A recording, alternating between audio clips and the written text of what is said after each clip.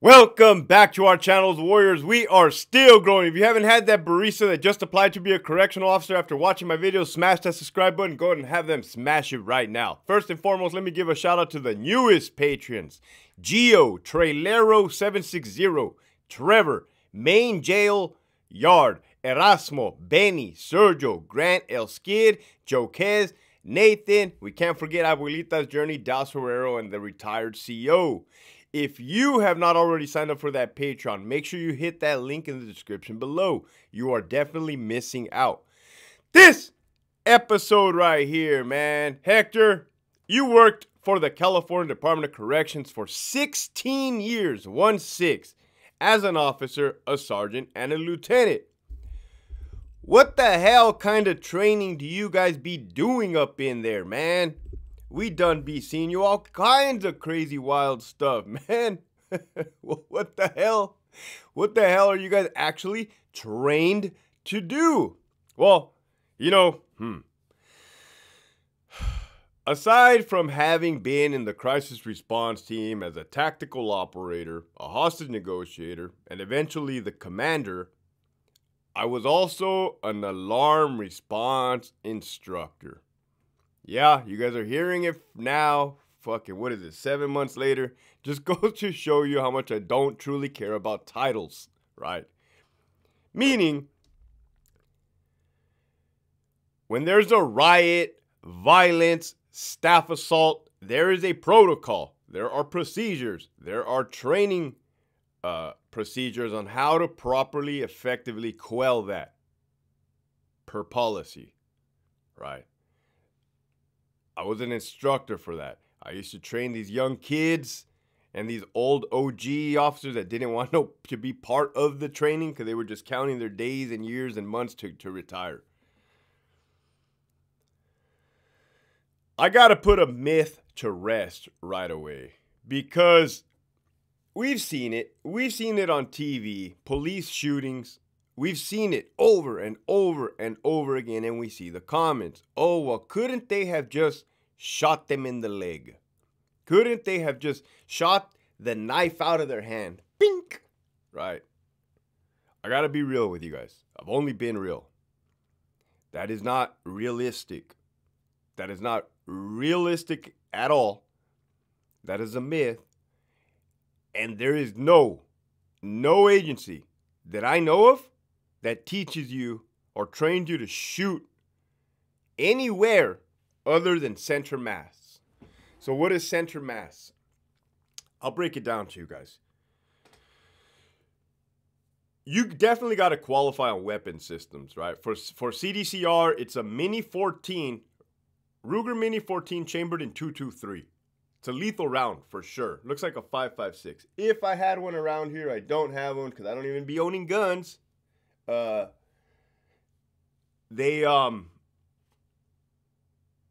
fuck some shit up, right? You're out at the range. You have paper targets. In the paper target, you have a silhouette. The silhouette is like a shadow of a person, depending on what kind it is. You know, the hands could be like this or like this, right? It looks exactly like this. And there's a Coke bottle. What looks like a Coke bottle right here in the neck, in the chest. I should probably, once I get more richer and famouser, I'll get an editor and be able to put this shit in right now. But your boy just started, right? Just bear with me here, man. I'm painting the picture. In there's like a point system. You got like a 5-point, like a 4-point, like a 3-point, right? You also have the head. Don't forget the freaking head, right? The head has numbers too. Well, what we are taught. What we are taught. The hell did I just say? High school diploma, GED, don't trip. What we are taught is to shoot center mass. Shoot to stop the threat. Listen to these phrases. You're not hearing me say shoot to kill. We never have. Maybe in the old days, I don't know, 1970s, 1950s, 60s, shoot to stop the threat. Period. There's a threat happening. You have an inmate stabbing another inmate like this, standing over him. The other inmate's fucking already all fucked up. Boom, boom, boom. I have to shoot to stop the threat. Right.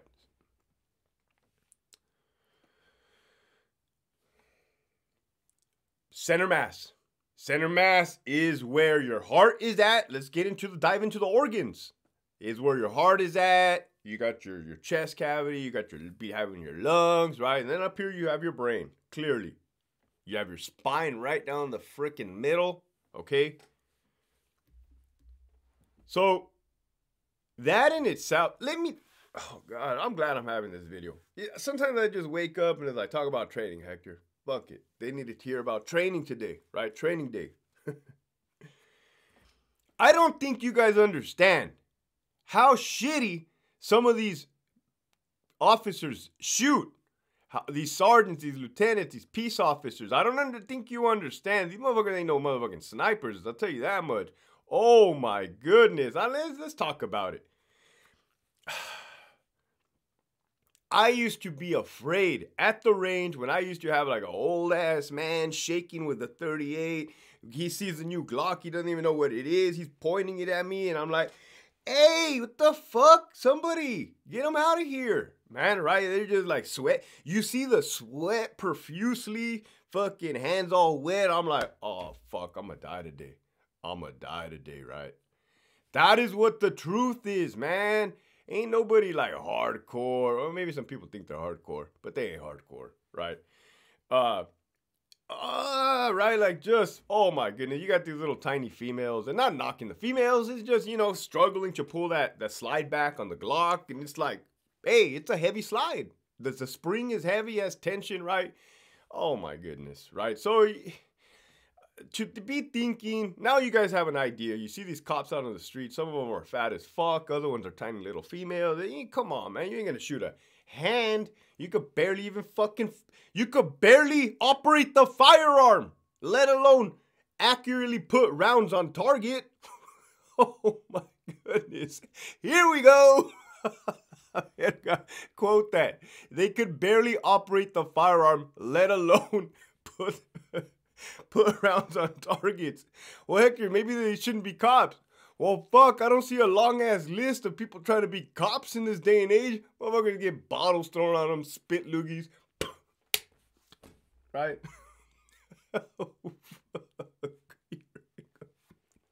So, let's take it a step further, right? The crisis response team. I told you about this little silhouette Coke bottle on the head. Oh my goodness. The best handgun training I ever received was in crisis response team. We will get a piece of chalk. They get a piece of chalk and they will chalk from the bottom of the ear to the other bottom of the ear. From the freaking top of the forehead right here, you only got this much to hit. Right here. Boom. Lights out. Good night. Hostage situation. Boom. Can't afford anything else. That's a wrap, right? There's a 5X circle. I forgot to tell you guys about the 5X circle. There's a 5X circle where the majority of rounds should be going in, right? That's where we train you to shoot. We get the chalk. We put the chalk across. You guys are getting some fucking gems over here, man. Get the chalk, put it across, right? And you have to hit inside the Coke bottle. So these rounds that are hitting in the shoulder, hitting over here in your big ass lats, because you be doing those pull-ups, ain't counting. Nothing fucking counts. You get a little liner. Depends on who. Maybe it counts, maybe it doesn't. Probably doesn't. Right? Has to get inside of where tiny and fast too. Like boom, boom, boom. Right? Failure drill. 2 to the chest, 1 to the head. Boom, boom, boom. Fucking flawless, right? That's why when I sleep like a baby, right? Just any little thing, I just be pointing shit, right? My daughter be ducking when I just be fucking lasering her, flagging her with a gun, right? It's just, I can't say shit like that. People are gonna take it serious, you know. I don't be having guns. We've already established this, right? So, that was the shooting, man. I felt like I had to get the most important part out of the way. So, you know, one thing I'll keep it real. One thing I never really truly understood is like, man, I just went with it, is like, okay, you have two individuals stabbing another inmate to death, but then we got to go and we got to kill the guy that's doing it. Well, sometimes the person that's getting stabbed dies, and then the person that gets shot dies, and it's like, okay, well, fuck. I mean, what did we accomplish, really? It's just a bunch of dead people everywhere. But I'm not there to question or to fucking... That wasn't my job at the time, right? But clearly people cannot go around stabbing other people. I think I've said this before. Realistically. Now, riots. That was a good one because I just fucking told you guys the truth. Oh, there's different distances. There's where there's a 50-yard mark. I get my yards and my meters confused because in the Army we called them meters. We went with the meter metric, and then everywhere else is like yards. 50 yards, 100 yards. Standing, boom, boom, boom, boom, boom. Kneeling, boom, boom, boom, boom, boom. All the way to the back to the 100, right? Standing, boom, boom, boom, boom. Kneeling, boom, boom, boom. And an elevated position. This was cool at Donovan. Imagine something that's actually fucking cool at Donovan. We actually climbed the top of the stairs into the railing and shooting from an elevated position from 100 yards. So it's it is replicating you shooting from a elevated position, observation tower, control booth, right? We weren't doing that at Centinela. We weren't fucking climbing to the top. Just all the way to the back. So, yeah, you're right there. Boom. Boom. Boom. Right, breathing. You guys know, man. You guys always be hearing, pow, pow, pow, pow. What the fuck you guys doing out there? Shooting. The way we're taught. Safety is fucking huge out there. You joke around, you do some buffoonery out there, you're gonna get talked to. Hey man, what the fuck are you doing? Right? Weapons handling is dangerous.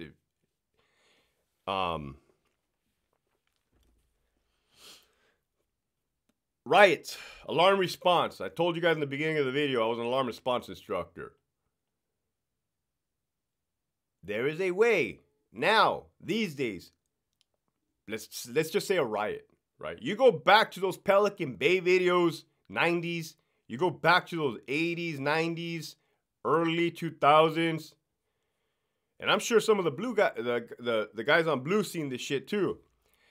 Man, you see a riot, you see those officers in green, those fucking just go and grab dudes, doggy pile on top. Hey, fucking everybody is getting it, right? Everybody is getting it.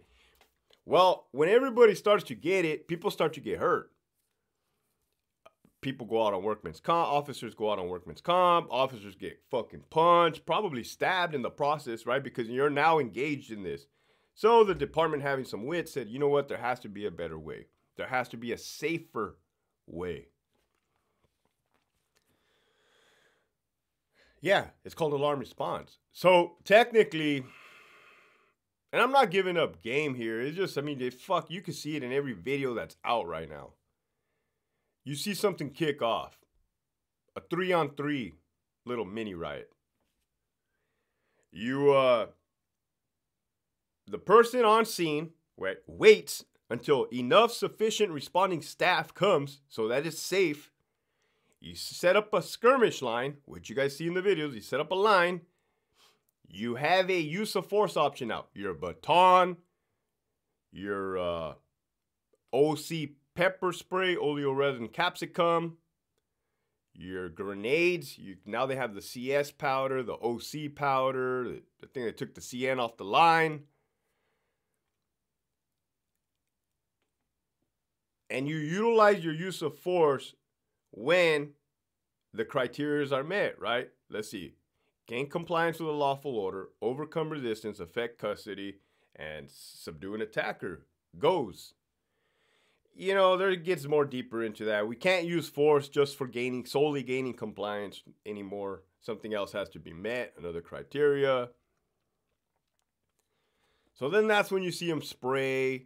So I think I had posted that video of Centinela State Prison, that brutal fucking stabbing, right? Which was normal. You got the officers waiting there, right? Well, you know, you could also utilize that gun, right? The 40 millimeter. That's also use of force. That's also alarm response. Boom, boom, boom. So technically, they were not in violation of policy, especially when they can articulate on the report, hey, these guys had freaking bone crushers. I felt I would have got stabbed had I fucking got anywhere near them, which is a possibility.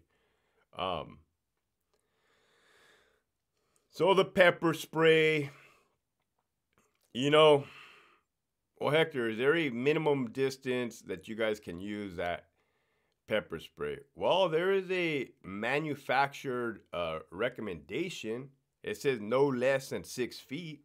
They don't want you to be using the pepper spray no less than 6 feet because it says with the pressure you can blow somebody's eyeball out. You know, the manager would always be like, well, they were less than 6 feet away. And it's like, all right, well, that's not a violation of policy. That's a fucking recommendation from the manufacturer. It says it right here on the fucking can, right? Is it policy or is it not?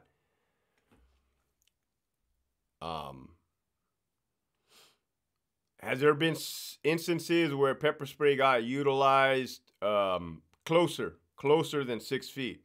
From what I've heard, yeah. From what I've heard, you know, you hear old folks tales. There may or may not have been inmates that have spit in officers' faces. Toma puto. And that the officer loses their damn minds, put the pepper spray can in their fucking mouth and just right. Again, I never fucking physically seen that shit, but I've heard like stories. I bet you got somebody saying, I told you that shit happened to me, right? Fuck. We're not trained to do that, right? We're trained to shoot. We're trained to utilize chemical agents at 6 feet and, you know, within its proper effective range. 40 millimeter, do not be shooting people in the head. I have told you guys a story about that where the Southsider got killed by getting shot in the head with a block gun. That is no fucking joke. Trained to shoot at the legs, right? The lower extremities. Do people move? Is there lag time? Do rounds fucking bounce, ricochet? Oh, 100% rounds ricochet, right? But to put another emphasis on it, man, I might just save your ass. Do not aim that fucking 40 millimeter at anybody's head unless it meets the lethal force criteria, right?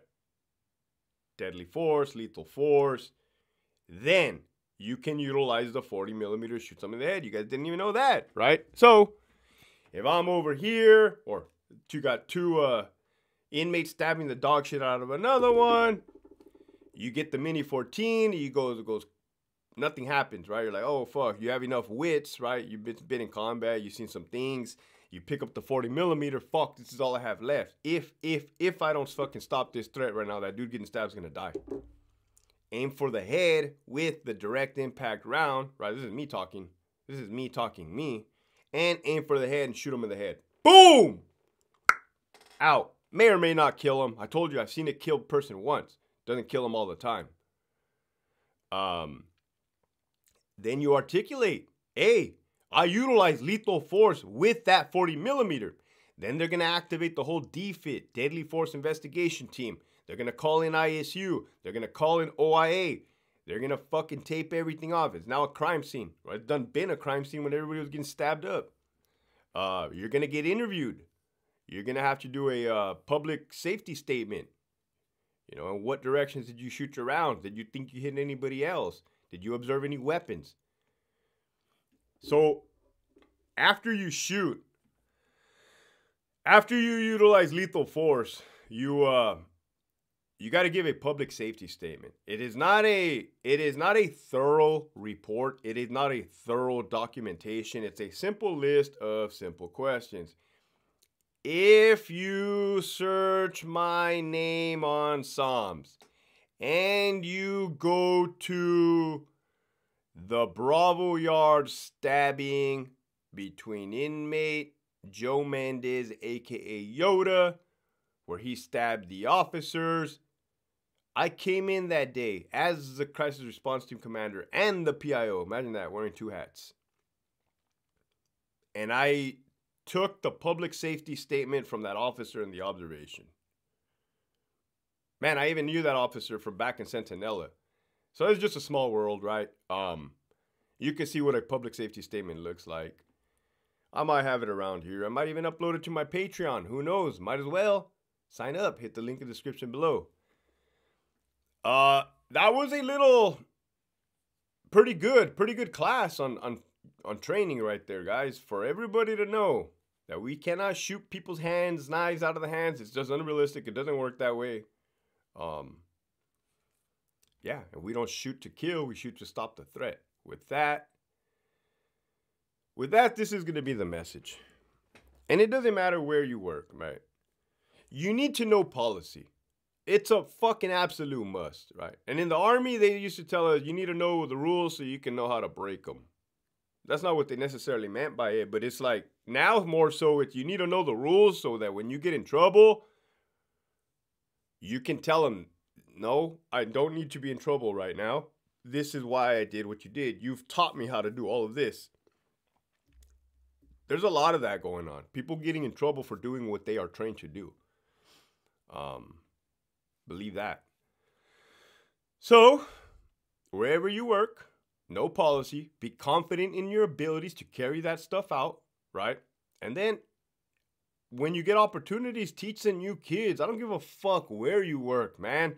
I don't think people understand, well, my warriors on here do, the true importance of bringing up that new generation. That fucking new generation will replace us, right?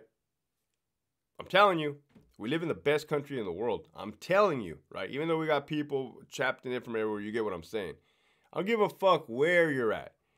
Teach the people coming up the ropes, right? I don't give a fuck if you're tired, you're hungry, you're sleepy. They need it. They need it bad. Keep pushing forward.